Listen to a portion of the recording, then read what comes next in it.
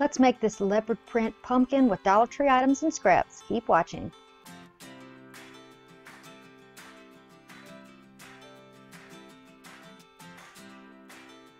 I'm going to start off with just some florals and some things that I think I might want to use, and just a folder. It's a metallic big cat print. It's leopard or cheetah, whichever one.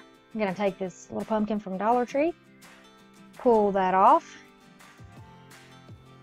I think I'm going to use the side with the print on it. Cover that up, and I'll still have the back as a plain color. So I'm just going to take this folder. You can use paper, construction paper, you can use crafting paper, wrapping paper, whatever you want with whatever print. Since this is on trend, I thought we would give this one a shot.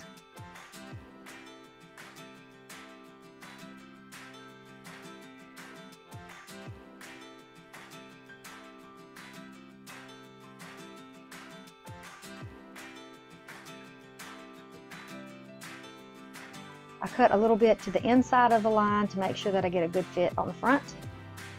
And I'm just going to fold down that lip there from the folder and cut that off.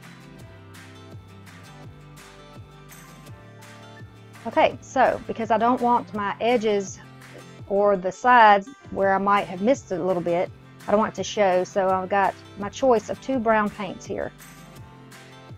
I'll have those colors in the description box for you below. So I've decided on the lighter one, matches a little bit better. I'm going to go ahead and get my favorite paintbrush.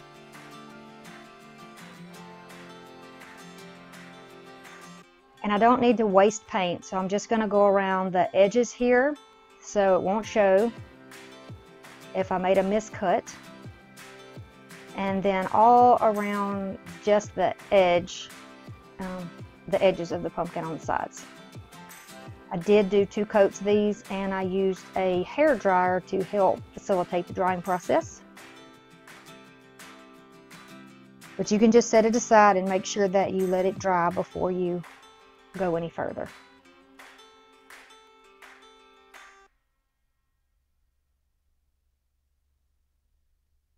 Trying to be careful to leave that back solid orange, because at some point I might want to do a little something different on the back side.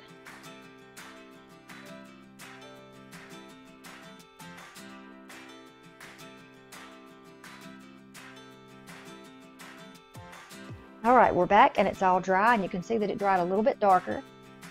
And then I'm going to take my glue gun with my Gorilla Glue sticks and go around the edges, but not so close that it squishes out. We want it to have a nice finished look. So I'm just applying that all there. One strip down the middle. You know me by now, I like to take things apart and repurpose them, so I don't want to have a mess to have to tear off at some point later. Okay, so I thought maybe I would try these. This color combination I thought would look nice, but I really could not get, I couldn't do it.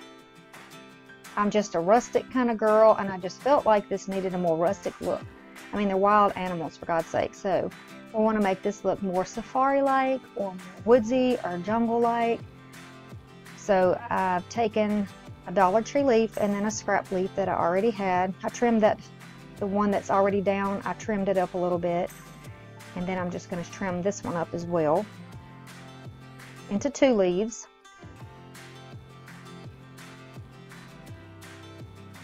And I have decided that I want to make the little tendril that comes off the pumpkins, the little twirlies.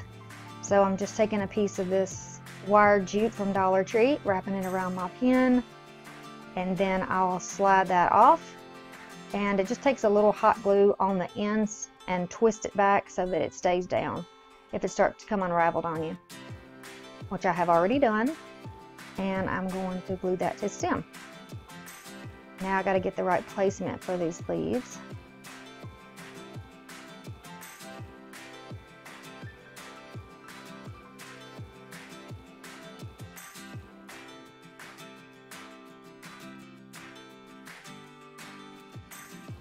You can do it any way you want to. If you want to stand it up and put them on the top sides, you can do that however you want to do it.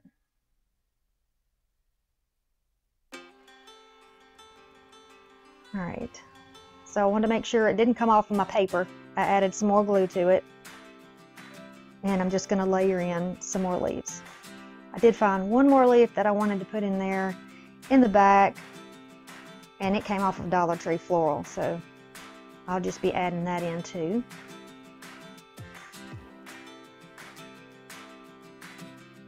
I'm not sure what happened with the lighting there, but I'm working on it. So there you have it, and there's our completed pumpkin. It is our leopard or cheetah print, wildcat, big cat decor. Just adding this little bow back on there because it needed a little extra love. I'd love for you to subscribe, like this video, and comment down below if you would like to see more. Bye!